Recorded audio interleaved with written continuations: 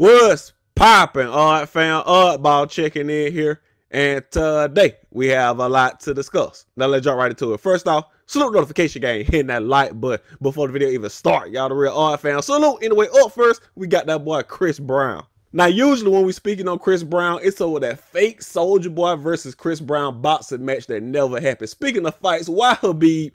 Why did you have to pull out the fight, fam? Mismanaging your weight, bro. Anyway, hope you feel better. I really wanted to see that Tony Ferguson versus Habib fight, man, tomorrow night. Dang. I guess I'll watch Warner Boy versus Taiwan Whitley, man. But anyway, let's get to the story. Now, you had people coming out saying Chris Brown was actually ducking Soulja Boy, bro. But that's another story, man. That story is much softer and not as severe as what being said about Chris Brown today. All these alleged acts that brand tarnishing, bro. Like allegedly hitting Carucci. Allegedly trying to put that bag on Carucci friend's head, bro, to get them clapped. Also, allegedly being a drug addict. They saying that boy Chris Brown on that nose candy. They trying to get Chris Brown out of here. All these stories coming back to back to back. Every week there's something new about Chris Brown that's coming out. But Chris Brown seems to know where all this is coming from. My fans getting all the scoop on who these pooper shooters is.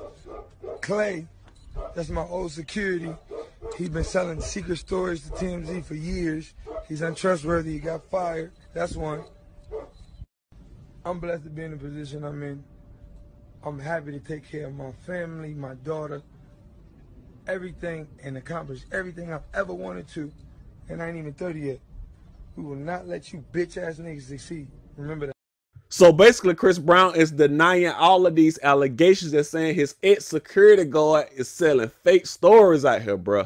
This is why they always tell you, you want to find out how somebody really feel about you, stop doing for them. Or get them pissed off and they will tell the truth on how they really feel about you, bro. When you get a person mad, they go to saying things they've been holding in for years. They go to saying how they really feel about you, bro. Always pay attention to what a person got to say when they mad and they drunk, bro. Especially when they off that dark liquor. They get that dark liquor courage and they think they can jump off a 12-story building and land on their feet.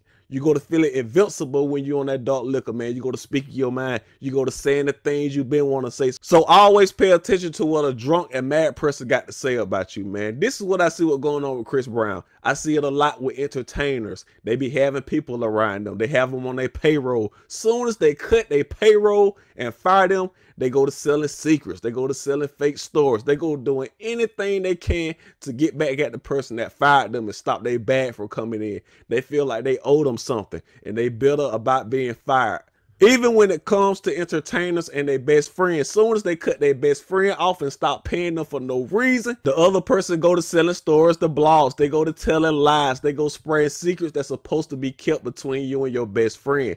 So that's probably what's going on with Chris Brown. He done cut Buddy off. He done fired him. Buddy probably bitter, probably broke right now, and he looking for some bread from anywhere. So we gotta hold our judgment until we get some solid evidence. I need y'all to comment down below. What do you think about this whole situation? Also comment down below. Do you believe that Chris Brown is a drug addict? Let me know in the comment section down below. Up next, we got Foxy, Brian, and Remy.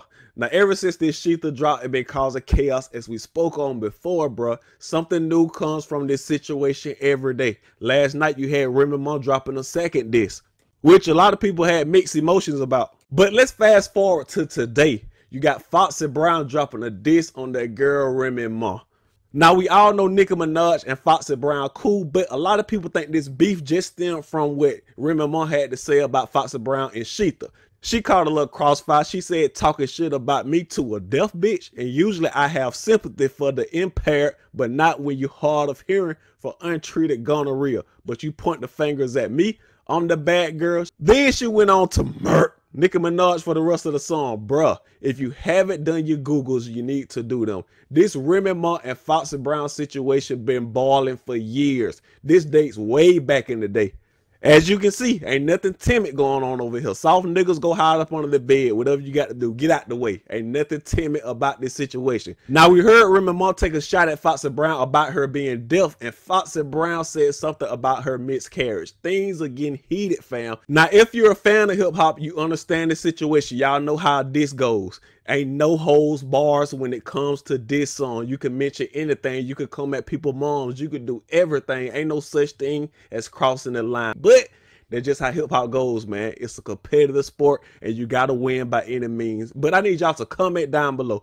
Do you think Remy Ma will respond? Also comment down below. What do you think about this whole situation? Up next, we got that boy Bankroll Fresh. Now, we all know tomorrow will make a year that Bankroll Fresh got gunned down. That situation is crazy, bro. The cops say it's complicated. They still trying to get people to come forward to see was Bankroll Fresh the aggressor and was the other person acting out of self-defense. But his team is still making his name Lavon, which is a good situation. They're trying to keep Bankroll Fresh name alive and keep his music coming out, because a lot of people was pissed off about it because they felt like a person with a lot of potential got took away from us too soon. So I'm glad his team is still pushing his music out. Bankroll Fresh got an album dropping on April the 24th. So be on the lookout for that, man. So that's good news for Bankroll Fresh fans. Anyway, I need y'all to comment down below. Will you be copping that new Bankroll Fresh? Anyway, I'm about to be out of here. Sub to the channel if you haven't. Press that sub button. Also press that bell beside it so you get a notification anytime I drop a video. Follow me on Twitter. Links in the description. Follow me on IG at Relatable Oddball. Salute to y'all, man. We're on that 100K grind. Oddball gone.